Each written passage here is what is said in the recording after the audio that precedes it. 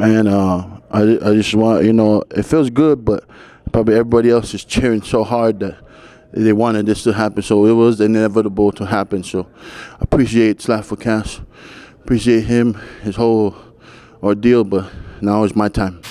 I was kind of nervous because there was a point where I thought he was done, but they let him, give me another one, and that the 2 slaps that I did take, that really did hurt. It really did hurt me. Oh man, I just made that statement right there. I said what I was gonna do, and I did it.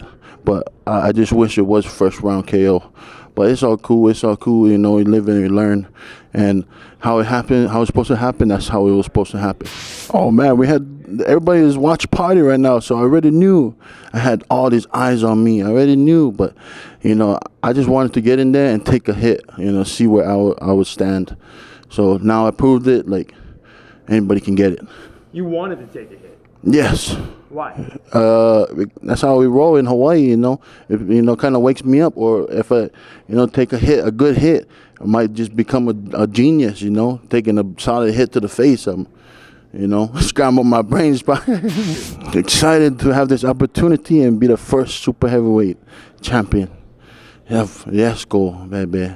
Now I hold this belt, man. Hey, where's my belt, Dana? Dana, give me my belt.